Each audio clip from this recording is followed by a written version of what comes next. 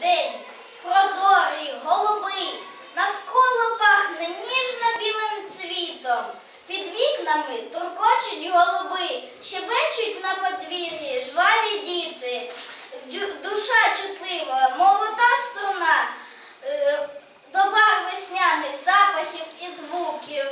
Так може чарувати лиш весна, після холодних місяців розлуки. Весна, як ми любимо цю пору, пробудження життя відчуваємо справжню насолоду при спілкуванні з весняною природою. Хоч скільки б їй не жив на світі літ, та завжди викликає хвилювання. Оцей вишневий, буйно-пінний цвіт, рожеве, яблуневе квітування. Стоять сади в вінчальному вбранні, і соловей весільно їм співає. На розсяних стежках веселка грає, серця радіють сонцю і весні.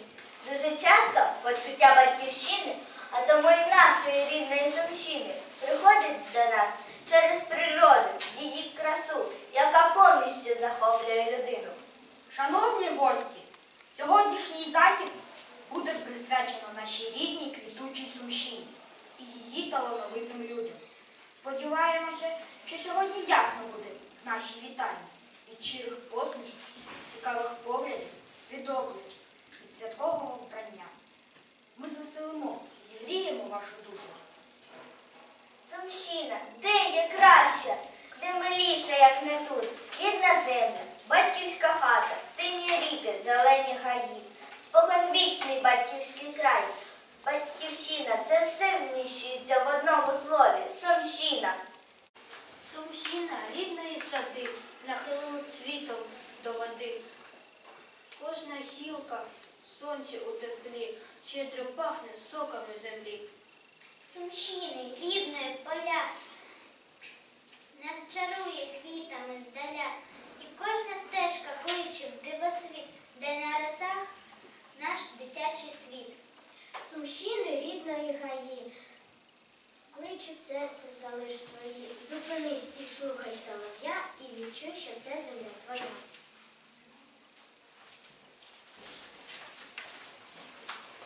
Давно почали селитися люди на берегах і поплинного і чарівного села. Серед дослідників немає єдиної точки зору про заснування Сум. Одні пов'язують його з 1655 роком, коли 100 переселенців на чолі з отаманом Кондратєвим прийшли сюди з містечка Ставити на Київщині. Свою назву місто отримало від річок Суми і Сумка, які з двох боків омивали місто. До наших днів дійшла легенда, за якою на місці, де стоять Суми, давнину було знайдено 3 мисливські сумки. Знахідка знайшла відображення у гербі міста, який був затверджений у 1781 році. 3 чорні сумки з перев'язаними і чорними гудзиками на щиті. Потім було збудовано фортецю Суминого. У 1858 році Суми стали центром Слов'янського полку. Я не знаю такої країни, я не знаю такої землі, щоб буяли цвітінням барвінки, розквітали вишневі сади. І все це моя Сумщина, і все це моя земля, моя маленька батьківщина, моя вітчизна і твоя. Серцем нашого міста є альтанка. Коли на місто спускається вечір, чути звуки музики, які лунають з неї. Альтанка являє собою 8-градну дерев'яну споруду. Це головна прикраса нашого міста. Тут часто виступають духові оркестри. І тому сумчани охоче проводять свій вільний час саме тут. Сумщина, мій коханий краю, мати наша рідна і свята, небо чисте над тобою маю, медом тиха, нива золота. Наша дума, наша пісня не вмре, не загине. Ось де люди наша слава, слава рідної Сумщини. Благодатна і щедра наша рідна Сумщина, зігріта ласкавим сонцем, заколисана буйними вітрами, безмежні її простори в різні пори року, милують зачарований погляд подорожніх величною привітлою рівноваги трав, викликаючи захоплення не тільки цікавою історією, і навколишнім світом,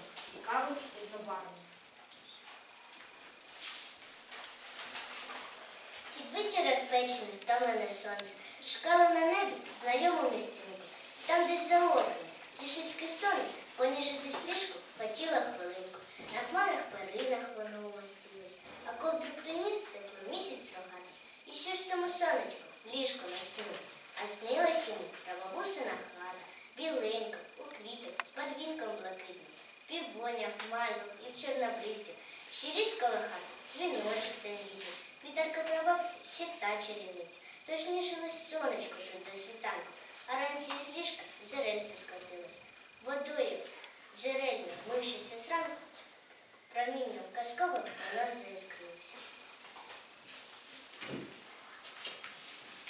Піде спати ніч казкова, зійде сонечко ранкове, задзюрчать дзвіночки гомінки, у садку побачив пташку, в лузі лагідну ромашку і прилинуть пісню гомінки. На озерці лебедята, а в гніздечку пташенята, жук торкає дзвоник, дзень зелень, по стежині пробіжуся і дененьки прогонюся. Починається казковий день.